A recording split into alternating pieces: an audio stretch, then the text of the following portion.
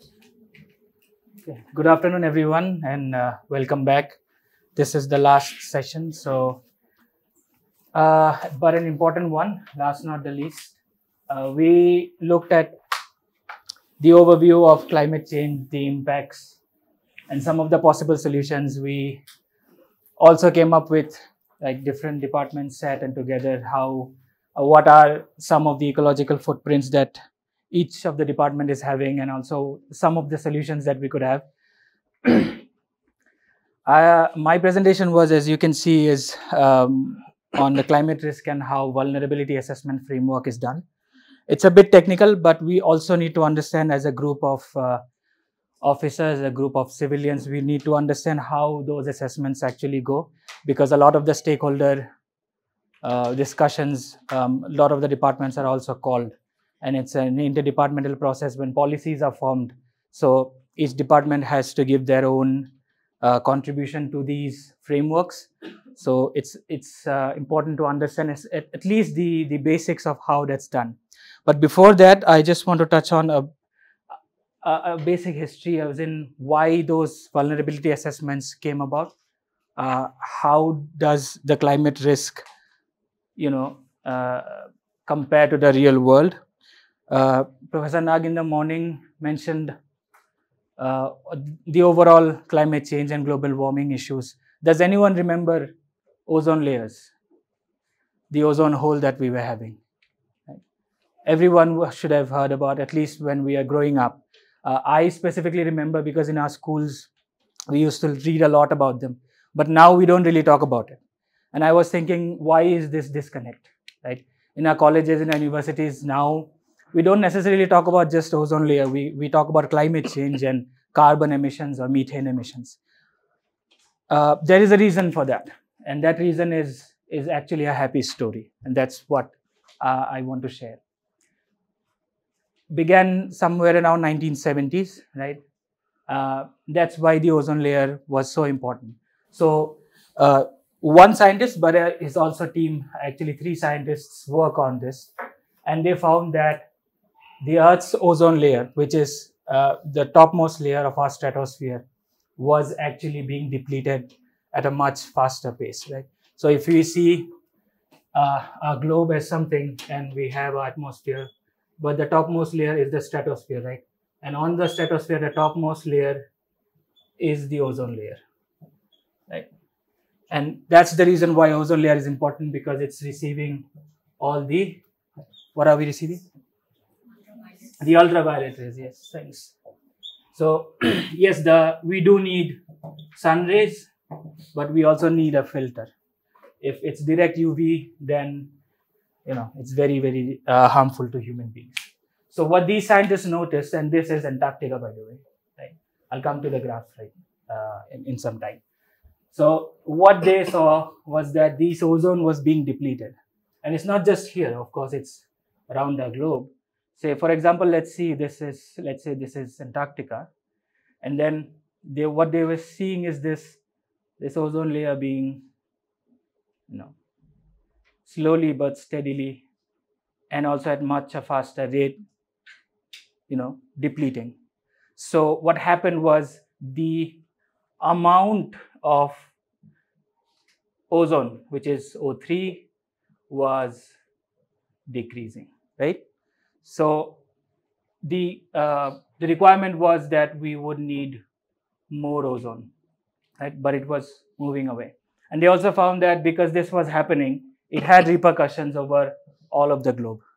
So yes, it was much intense here, and that's one of the reasons of the polar ice caps melting, right?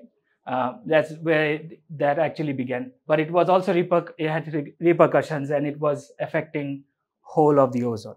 So net we can say that the amount of ozone was going down in our Earth, right? So and this graph, I'm not sure if it's clear from here. It is clear. So this mentions the total ozone, right? If you can see.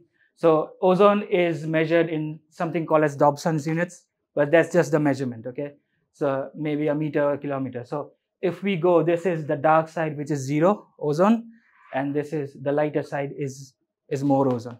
So to combat this, what did we need? We needed more ozone, right? And we were seeing that, you can see the ozone layer here is actually going down. That's why it's purple right here, but it's overall it's green. So green is somewhere here, which is ideal for it. And then somewhere you can see the reds also there again, which is like more absorption units, but especially over Antarctica, it was increasing. So it's more darker, which means less ozone, and that is the problem. How did we combat it? As a human species, as humanity, it came together. That's where the science was important. So in 1970s, early 1970s, the group of scientists, I'll show them later, they found out and they went to the Antarctic. They did a lot of tests and found out the main thing was this, that ozone was, the ozone amount was decreasing, right? And so there was a huge outcry in the 1970s, and we also see that in India as well, where all of our textbooks actually mention that, even from middle school levels. The good thing is that these studies were actually implemented. The solutions, the problems, it was actually talked about in the international treaties, in the UN. So we did come up with something, which is, I'll come to it later, but you can see this is 1979, and in 87, 2006, and this is till 2011. Of course, we have data till 2022, but this is where we saw that it's getting a little better, right? And that is when the topic about ozone or ozone layer or ozone hole actually went down, because we were seeing that the Earth was healing itself, right? So we can see these parts are not that dark, right? But it's coming a bit about green and overall as well. So these red patches are also moving away. So what they found was that this hole was shrinking, okay? And this was all possible because of the Montreal Protocol, which is in 1987, right? And right after that, in 1992, which you mentioned, was the talk about greenhouse gases. But the most important one was the ozone concentration. So what Montreal Protocol did, can anyone say, or does anyone remember what was the problem? Of course, I forgot to touch this. So of course, the ozone was decreasing, but what was happening in the world that was adding to this, right? So human activities, if we remember, all of our coolants that we used in our refrigerators, in our ACs, were all called something called CFCs. We must have heard that. So it was chlorofluorocarbons. And as I said, they went to the Antarctic, they set up camps and did all these tests. They found out the main reason was CFCs. Because all of these coolants, even with our small amounts we had in our deodorants, which had the cooling factor, it was all CFCs in 1980s and 1970s. So they found out this. So now, of course, the solution is, if we can get this down, right, this will go up, right? And so the Earth can heal. So the Montreal Protocol had banned all of the CFCs, especially in the larger countries, say Russia or the US or China. What happened was that, and then again scientists came into form, because we now wanted, we cannot let go refrigerators or ACs, right? We do need them. So what is this? How do we combat this? And it's not like we have to reduce this, we have to completely negate it. Otherwise, we are all going to get UVs. And there was, I believe there was a study which mentioned, I forgot the percentage, but like half of the human population till 2020 would have had skin cancer because of the high UV, right? So the solution was that alternatives, right? What if we could find other gases which were also coolants, which would give us the same ACs, the same refrigerators, but remove this? And of course, we did find that. It's called HCFs, the HFCs, hydrofluorocarbons. So one of the carbon is gone now. Sorry, the chlorine is gone now. And mostly it was HFCs, but there were other small gases as well. But the thing is, when we found this, CFCs were completely removed. So now that's what we were seeing in the previous one. In about 2011, it was showing a little bit progress. Because even after when 1978, the Montreal Protocol came, but still because we had so much of CFCs in our atmosphere, it did take some time to deplete it off, right? But the good news is that it was healing. Let's see if we do this. Some concentration. Yeah, so this was again a model. Of course, they did that model around 1980s. So which said if we had the same ozone concentration, this was going to be the case. In 1974, it was like this. So the real-time data was this. If we see the dark blue is the lowest ozone, and they said by 2064, it would actually look like this, where it would have the whole of the ozone layer was going to vanish. And we'd find the 2064 where, all of the humans had some sort of deformity, some cancer and stuff. But this also says is that, this layer was healing. This Antarctic, see, this is blue, dark blue, but now it's coming, the blue is going away, right? Because of the Montreal Protocol, this happened, right? And again, this is a bit technical model, but this is what they came out with. This is the model and the real world. As scientists, especially me, I'm very excited with creating all those models, but not all those models resemble the real world, but this model did. So what they found was that if the ozone, if we did not do anything about the ozone, this would have been our future, which said by 2064, so the total ozone would have gone down, right? And it was completely vanished by 2060. This is what it said. So 1987 and about 2000s, it started getting better. So this is our future reference where our ozone was getting replenished again, right? And this is the UV index, which is related with it. So the UV index would have increased this much by 2060, where all the ozone would have gone away. But now this is the reference future where we have that our UV radiations are more or less almost the same that we are facing, right? So, and this is the real world, where the real world has been somewhat kinder, and the observations and the predicted. This is the part that the world avoided. This is again UV again. Yeah, stratospheric chlorine. So chlorine was removed. So the world avoided this, and we are going somewhere into this, right? So this is I believe, a happy story. And these were the scientists who did it. So Molina was the leading scientist, and his crew, they got the Nobel Prize in chemistry because of that in 1995. This shows us how science, arts, and all the civil society, each of one of us as humans are important, because not only did they believe the scientists then, we also went into the Montreal Protocol, which helped us remove this big problem. Now we have other problems, of course, but a huge problem was gone. Okay. Also, if you go about and research it again, they are now saying by 2023, this is getting back, as in the ozone is going down again, right? But they're measuring every year, but it's not as severe as it was in 1970s. Hopefully we can get back. But again, as I said, the alternatives, which is HFCs and other gases, the thing is, they also have a problem. Not as severe as CFCs, but they are still a problem.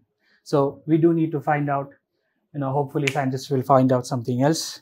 But for now, this is a success story where something was not invented, as in they reported the problem, they got to the key determinant, and the world pushed for the Montreal Protocol. So the protocol was in place, and all of the countries had their own laws based on that, and they completely banned CFCs actually, and then got other alternatives, and now we are back.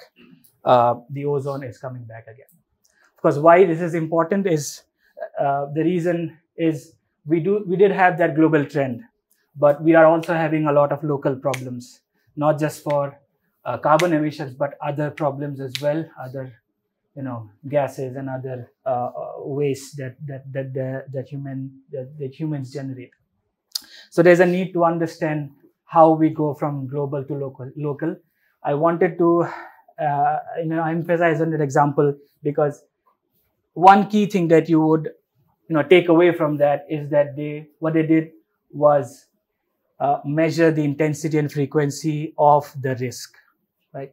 They got all the models and they did all the tests and found out what was the risk, how the world was vulnerable, and if we did nothing, what was going to happen, not just to the ecosystems and biodiversity, humans would have actually perished. So that is what our exercise is also going to be. So two things that we can take from that one is the identification of risks, right? And also how vulnerable our ecosystems are, be it local, be it global. We need an assessment framework.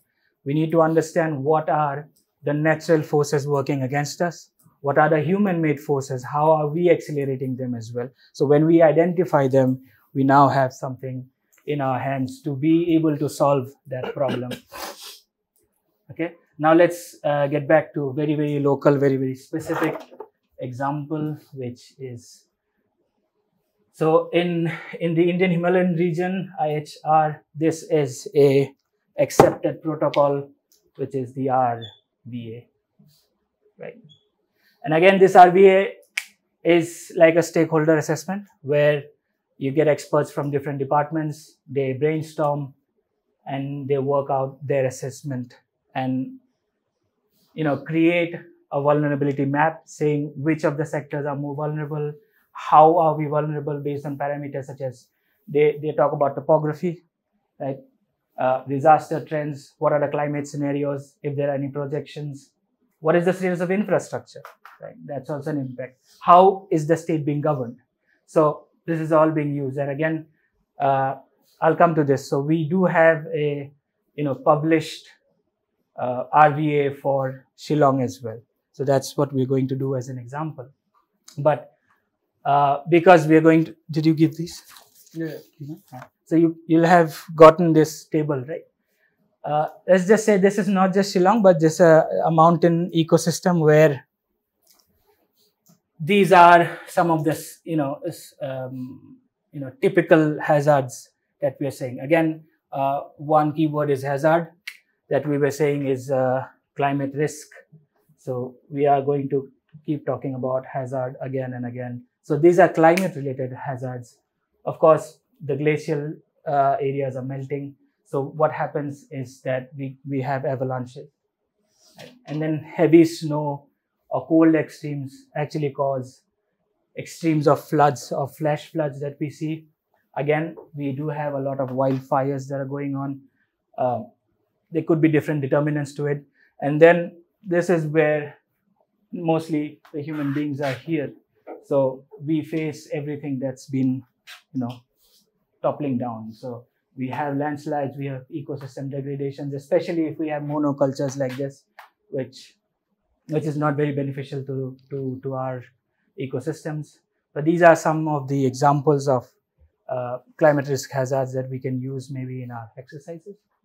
Yeah, so this is the final one where the vulnerability assessment, the RVA, is based on this Higgs framework, right? And we can use this for a lot of things, which is very helpful. There is a lot of text, I'm sorry again, but this is that Higgs framework. So the first one is the hazard.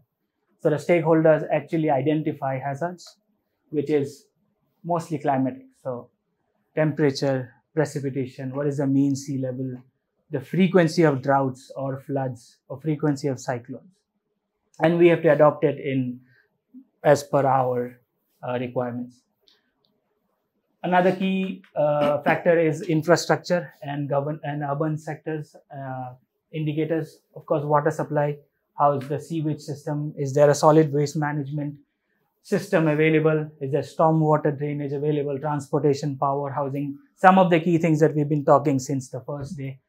Also governance issues. Again, one of the key things that I'm taking away from this workshop is that we have a lot of policies, but as all of you have rightly pointed out, the governance or the implementation is a problem, not only nationally but also very, very locally. So how is the governance and institutions taking care of it? Is there participation? Is there transparency? Does the government, not just government, sorry, does the departments, whichever is responsible for their policies and governance, are they being accountable? Okay. Is there resource efficiency? Is there innovative financing? We need money for everything, of course. And then socio-economic factors. That's the final one, where this is all the human problems or human issues, of course. I should not call it problems. The demography, right? What's the slum population? If there's more poverty, it's going to be difficult for that ecosystem to be, it's more vulnerable if there's a larger, slum population. What's the literacy rate? What is the migration flow, right? Is it inward? Is it outward? What is the urbanization trend? Is it getting more urban at a much faster speed than it can handle, right? And then this is taken from this report. Okay, so we have hazards, H, infrastructure, I, governance, and socioeconomic. So this is the Higgs framework, which now you would have to list down, right? So you can see in our table, I think we can start with the mapping hazards and vulnerability. So it's I'll just share the report later, which is very innovative and very thought out and a thorough process. They use a lot of data from a lot of sources, but as a community, and we have a very short time frame, so I just wanted to have this exercise where they actually, in the report, they do have this table, right? They've identified the hazards for Shillong. They did that for 10 cities, and Shillong was one of them. 10 cities in India. So they have the hazards, and then they have the frequency. For example, anyone wants to name one hazard that maybe Shillong faces? Can anyone say? Because you're going to have to write down anyways. Landslides, maybe? So, yeah. Say landslides. So, landslides, and this is what you have to do. Say frequency, saying across a year, just a frequency. So, you can mention, and that's what I mentioned, frequency and intensity will be on a scale of 1 to 10. So, if you say that, okay, the frequency is very high, that Shillong is facing a lot of landslides, then you could, something in the range of 8 or 7. So if it's closer to 10, then it's higher, and this is lower. Okay, this is clear. Same with the intensity. So maybe landslides are not that intense, so you would score them in somewhere near 1. If it's higher, then somewhere near 10. And lastly, this is the impact on population, life, livelihood, and livestock. I should have given a table here. Okay. So this is just yes or no thing. You can just have a tick or a cross. So population meaning, is landslide affecting our population, the human population? Is it going down or is it going up? It won't go up, of course. Is it going down at a much faster rate than biological reasons? Then second is life, but this means life sufferings, like saying people getting more diseases, or people getting trapped in those disasters, losing lives in terms of landslides. Livelihood, of course, it is affecting our income, and then livestock, right? So this is the first table and the first exercise, and the second one is also very simple. You just have to mention the same hazards here, right? And then just say if it's present or absent in these months, right? Or just shade it out. Okay. How many hazards? At least minimum number of hazards? They can give, like, there are a lot of boxes, about 10, 11. Of course, you don't need to complete all of the boxes, just the ones that you feel relevant. There are a lot of boxes here. 3, 4, 5, 6, 7, whatever uh, looks okay.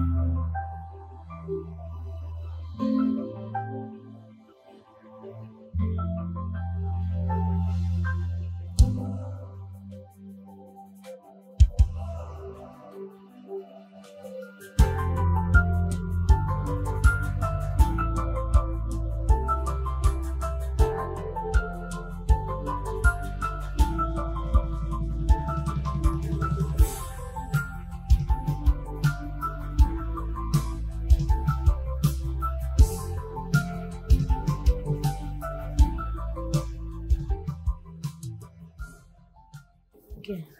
So good afternoon, everyone. So our group have listed these few hazards which we feel is like occurring quite often in Shillong City.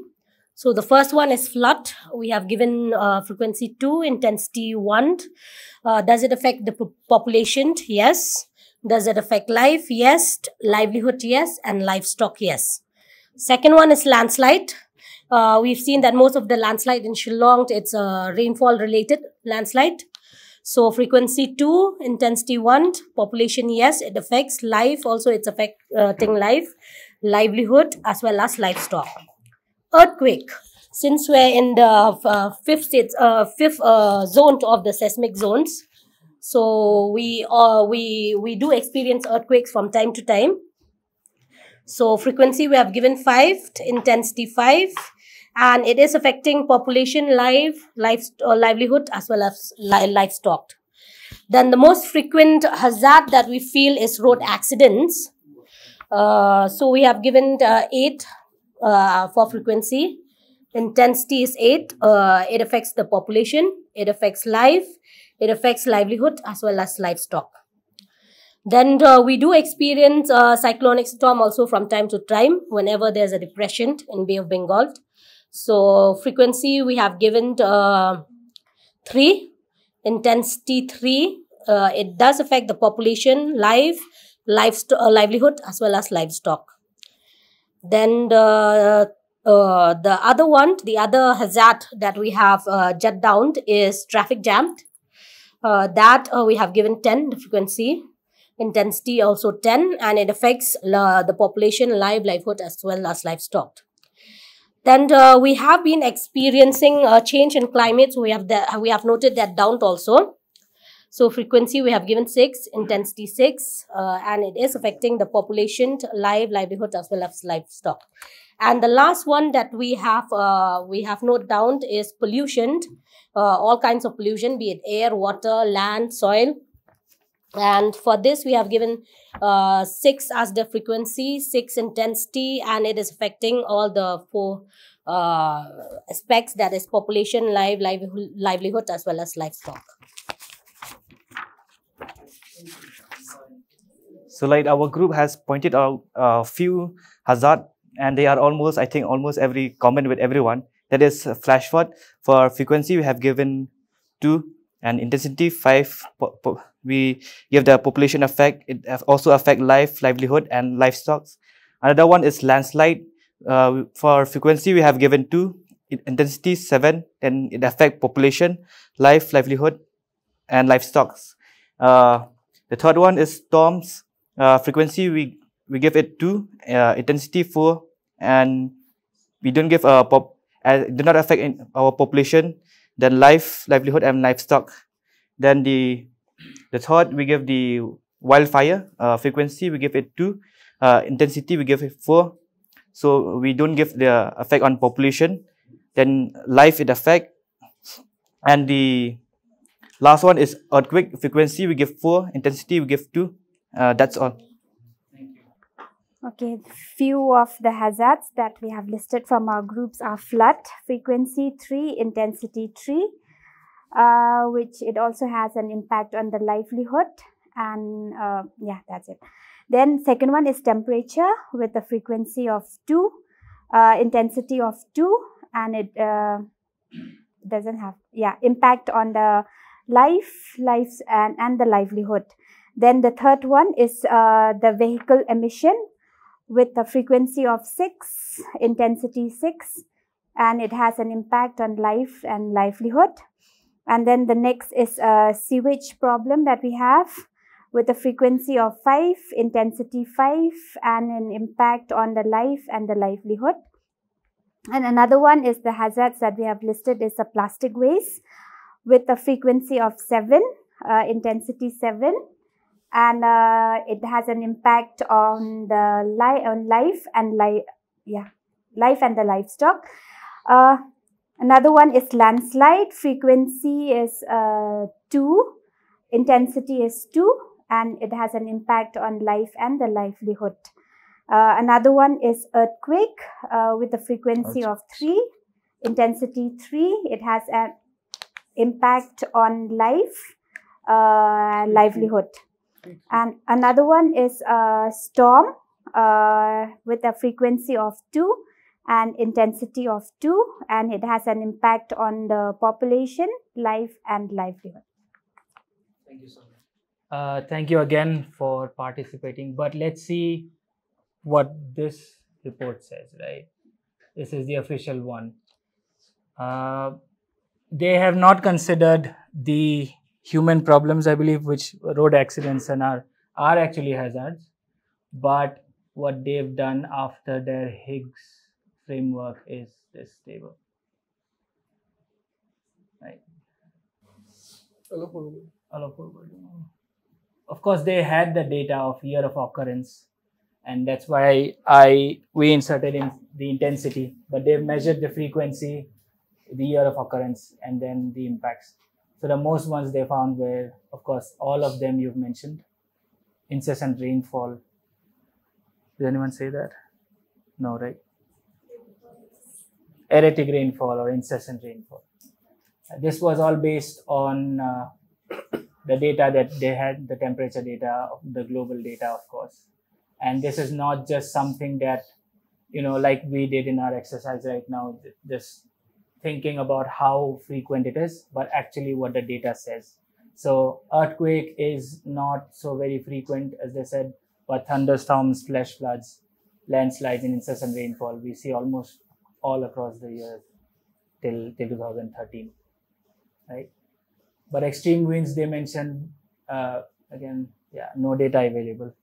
So we just had a yes or no answers, which is perfectly okay, right? And this is what we wanted to also see. If there's, I believe it's all similar, like what we did and what the experts are talking about. We're all experts in our own way, so we see that's correct over there. The second table is this, where we didn't see, of course, we didn't see what you mentioned, but they've mentioned flash floods only of course, during the monsoon in June. And then the most frequent one is the thunderstorm, lightning, and the hailstorms, right? It's almost all across the year, barring like 4 or 5 months. And then earthquakes, of course, it's all across, but there's a lower intensity. That's why there's like a color difference over here. So do earthquakes happen all the year? Almost every time over the year. Okay, good. Right, so this was it. Thank you so much for the final thing. And I think, yeah, we should conclude by this. We just have one last exercise and then we're done. But then before that,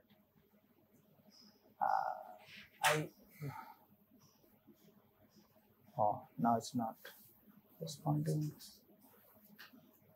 I'm not sure if you have our details. You do maybe have our work or something. Oh, itu enakwa hole heri.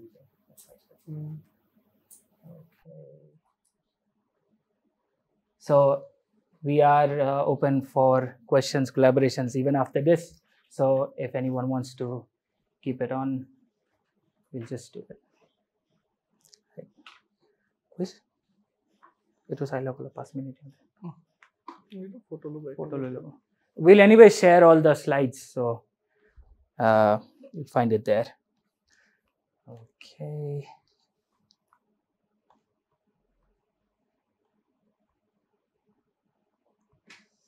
Right. And now,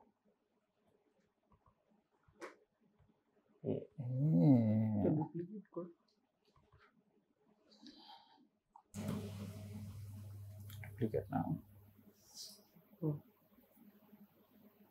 Yes. Now is the quiz time.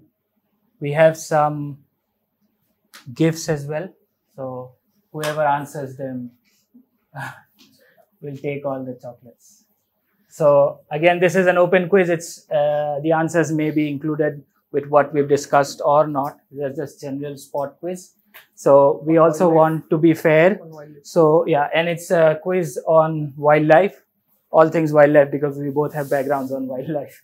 So we are a bit biased, but because it's an open spot quiz, to be fair, we just want to give you like 4 or 5 minutes of, if you want to Google anything, search for anything, like common quiz, and then we can start on. We want like everyone can have the chocolates. Right? So if you want, if you don't want, we can just start. It's going to be very basic. Okay? You don't want time? Nice. Okay. The rules, could you? Okay, the rules for this quiz is whenever the question is done, you can just raise your hands, Yeah. but don't speak up the answer. Don't shout out the answers. Only we will, let's say 2 or 3 people, if they raise their hands, we'll choose whoever raises their hand first, and then he or she will get the time to answer. Okay? Okay. Be swift in raising your hands. Apuni side out. Massage. Identify this extinct bird. We have a hand here. You can still raise. Yes, she had the hand up.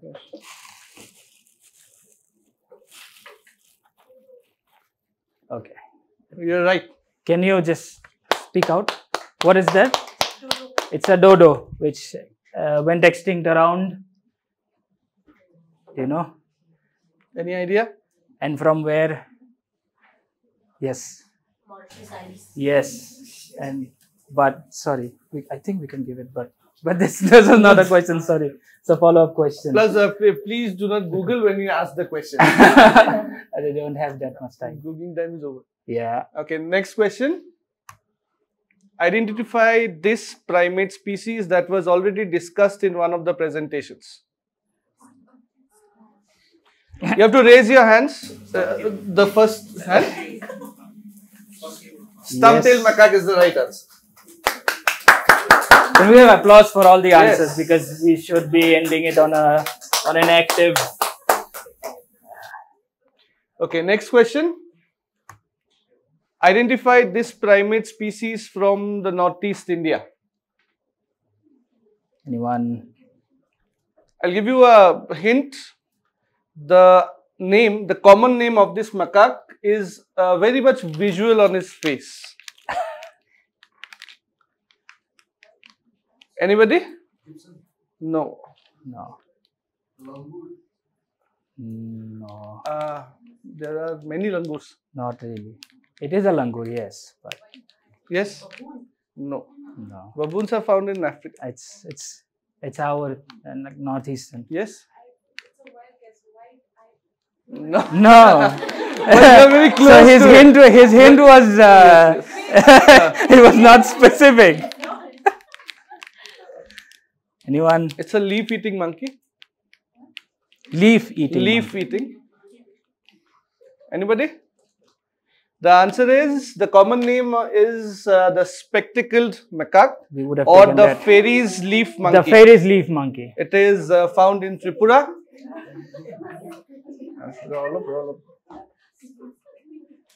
Okay, can we move to the next question? Identify this aquatic animal. Your hand. If you can be more specific. But she's more specific. It is a Gangetic dolphin. Gangetic river dolphin. Ganges Full. dolphin. Yeah. Okay. Next question. It's a bit tough. Identify this bird which It stays more or less in news yes, and it from travels. Nagaland. Just giving. Yes, you're right. I think we should clap. Yes. Can sir tell us like how and why did you Do you know recognize this? No, this recent festival is also there. The Falcon Festival, yeah. So it's a large migrating bird from Siberia and North Siberia China. and North China. It moves through India from Nagaland. It crosses over Maharashtra and then goes on to the Arabic Sea. Yes, the Falcon Festival. So the that is Amur why Falcons. awareness is so important. Yeah. Otherwise, mostly of this festival we know this bird now. Many conservation. Before in Nagaland it was hunted. Yeah. Heavily hunted. Heavily now, hunted. Now those hunters are now the protectors of protectors of them. Right. Yes, In Meghalaya as well. Yeah. And I believe one of the most studied and tracked birds because one of the most studied raptors. We know the routes of their migration. Okay, next is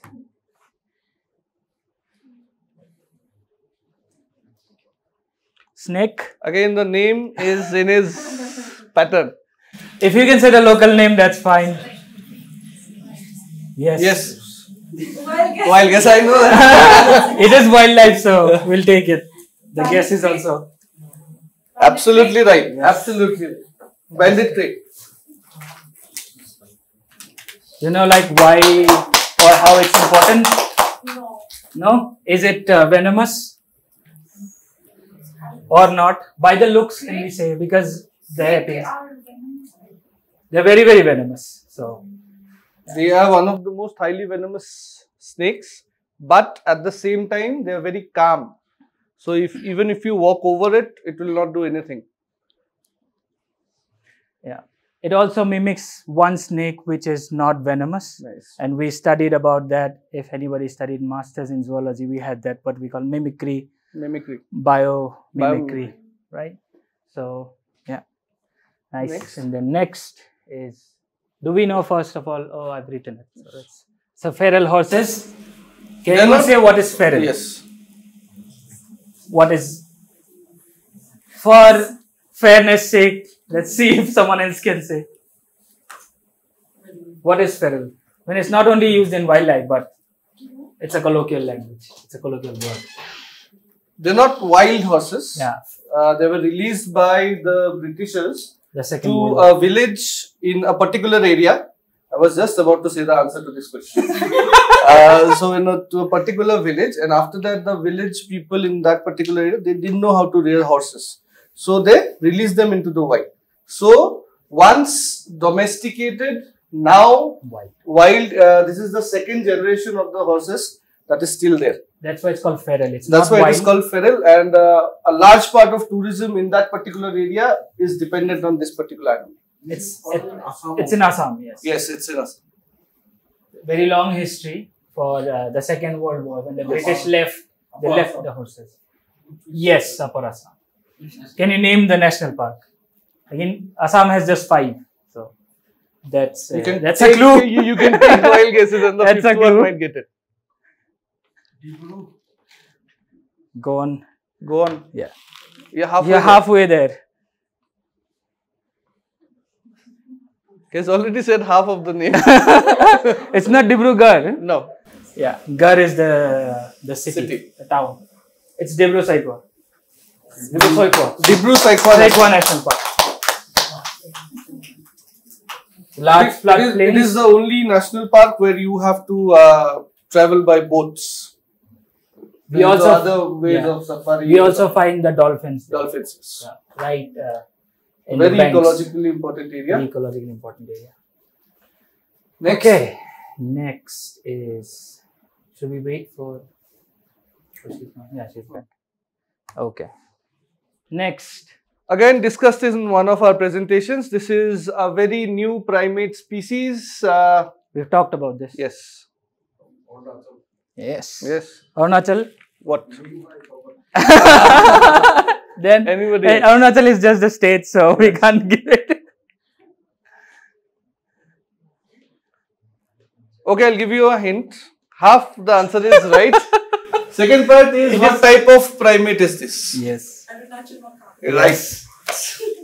You should share the. Yeah, I think we should share it. Okay.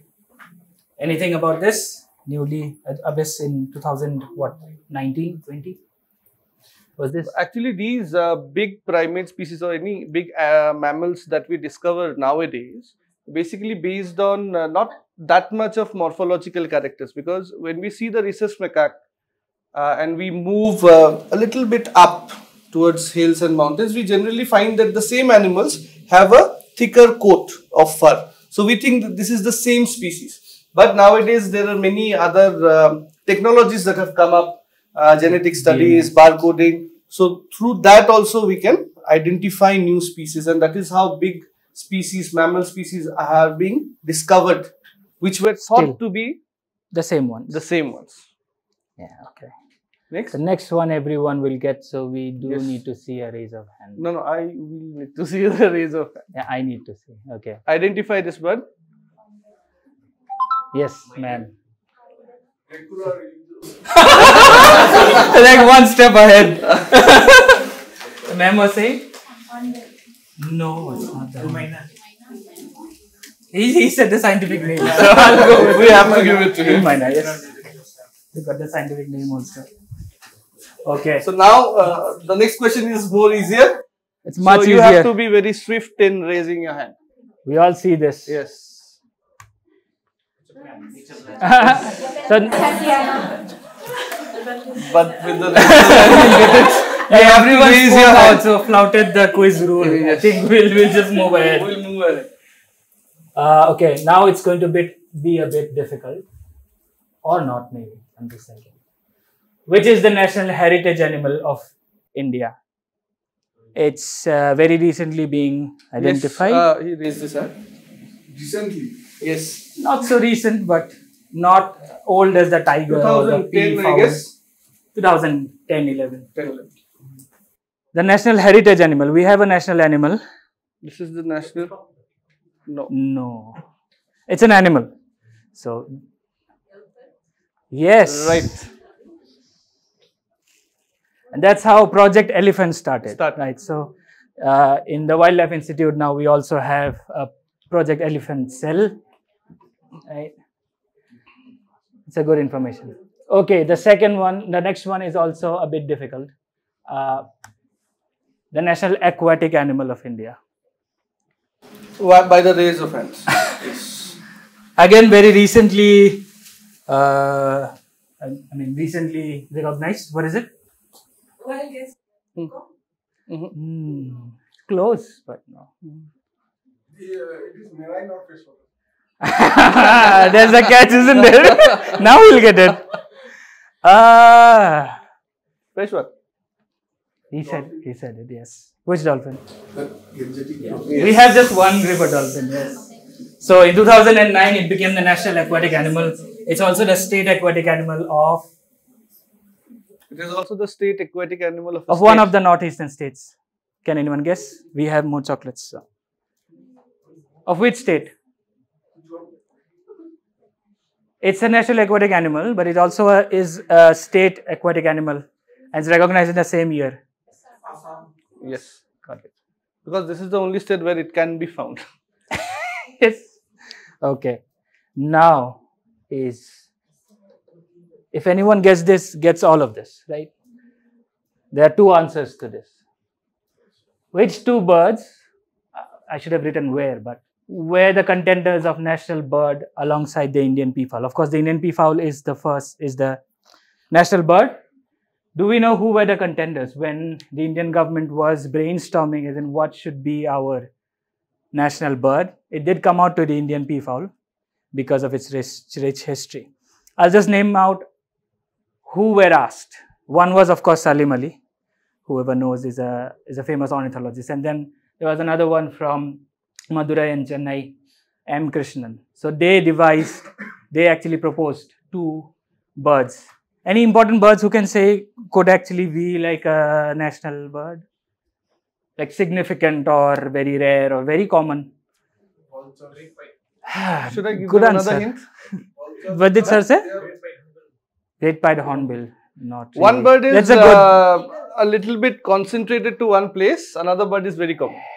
Yes, one is very rare. Rare and another is endangered. very common. One is very common. We see it on a very common basis. Basis. If you can say one, then we'll go ahead with. No, that is very common, but it's no. Think about very, very common birds in your cities. Right. Shrike. Not really. No, not sparrow. No, not vultures. No. The rare bird is a grassland bird, a very, very Indian bustard. She got it. Yes. One. Can you say out loud? Does anyone have seen the bustard? It's like a Florican bird. The common one is the common myna. Not the hill myna, but the common myna. So these 2 were the contenders, and then the Indian government said, no, we'll go with Indian peafowl. Okay. And I think this is the final one. The final one is the audio. Is it after this? No, yeah. What was the national animal before the tiger? And can anyone say if this is a trick question? Was there an animal before the tiger? No is the answer. Anyone else who disagree? Maybe a trick question though. Elephant. So you say yes, right? Like it's not a trick question. Yeah, okay. So you're guessing elephant. Anybody? Wild No, guesses? it is a true fact, but it's not the elephant. There was something before 1972 and before Yes. Project Tiger. No, close, but no. No, it's an animal. It's a large animal. It's a large carnivore. I've given all the hints. Yes. Right. The Asiatic lions, if you Google it. Till 1971. A round of applause. It's a good guess. Yes. So, I think we still have one question left. Last question. Yes. So before this is an interesting fact where 1971 we had the Project Lion, and then the government realized it's not going anywhere. So from 1972 it was the tiger. Oh, okay. Oh, this is the final one. Yes, let them collect that. Okay. So last question is an audio question. You see the raise of hands? Yeah, no, don't play it now. So she's collecting that now. They're busy. Any questions? No, खिसी लो. People दूसरा chocolate नहीं. people take chocolates. People do the one video. आवाज. आरो the detail. आरो take better detail. Ready? Are we all ready? It's an audio file. It won't play here. It's on the phone. So this is the first species. Okay, sorry for the ad. Or YouTube ads. Good. Cut it up, no. No, No, belek click kori. Let it be. Sorry. Duta dino keta chocolate ase? Tinta. We have 3 chocolates, so maybe. You just see the raise of hands. Aro eta khudile hola no? Yeah. Show of hands, huh? Not.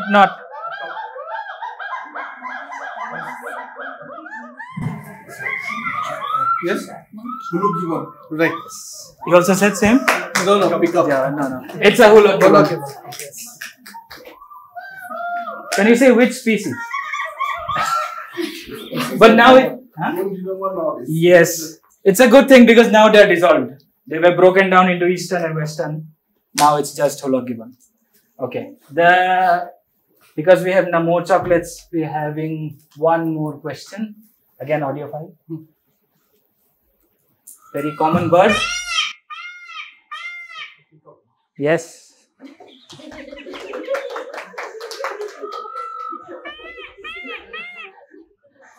Are you asking me?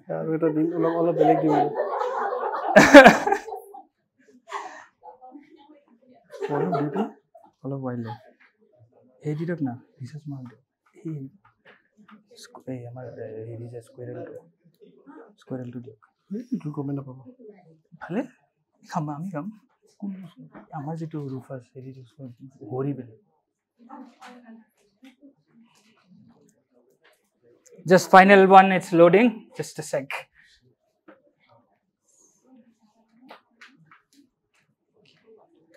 বুঝিয়ে পাই লিজার digest করে মারে কিন্তু কোনো না দেখুন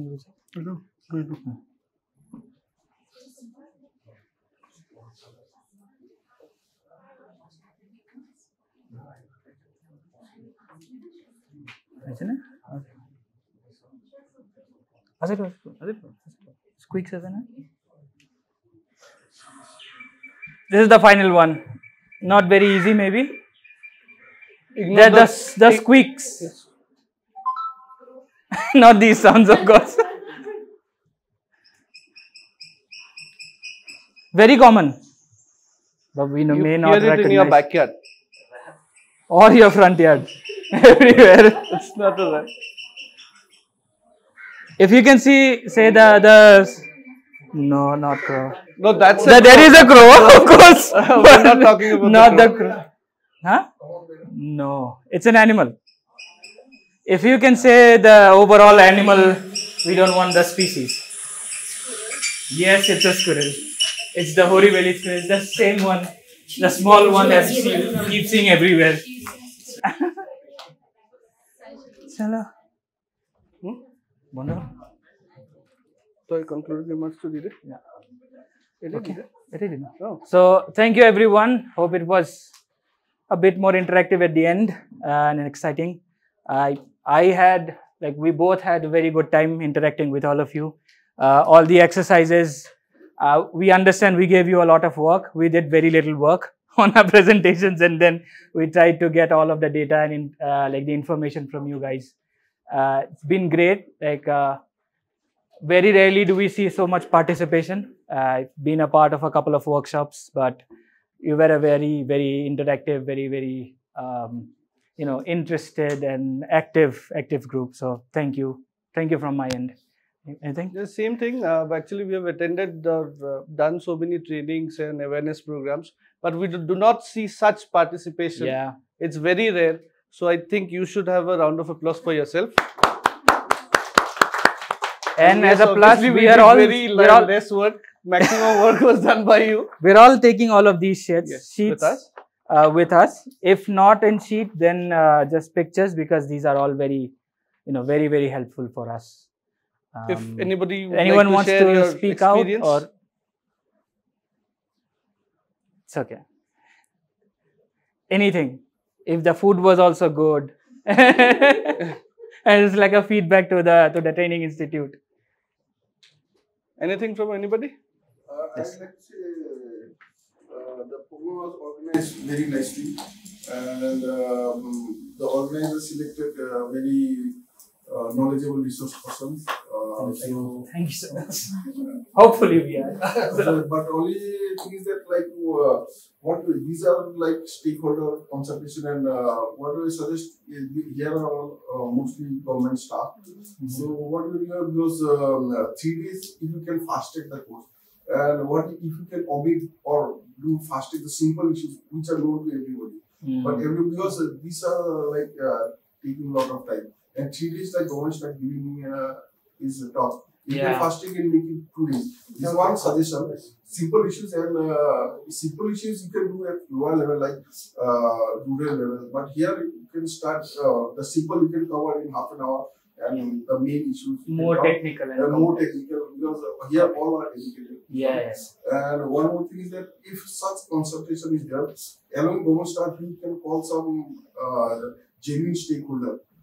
So the debate will be more fruitful and more solution will come. Yeah. So because here it will not do the field, and if the you can along with the office staff, you call some stakeholder, high level, low level, from village, and who is doing construction and this mining, their ideas, what they feel. So it will be, I think, more fruitful. More fruitful. Yeah. Thank you so much for the feedback. We will take it into account. I guess everybody can propagate this to all the stakeholders. Yes. If it was not done this time, we'll surely try to incorporate that. Yeah. Anyone else? We'll break. That's it. Okay. Okay. Thank Thank you you so very much much. again, and thank you.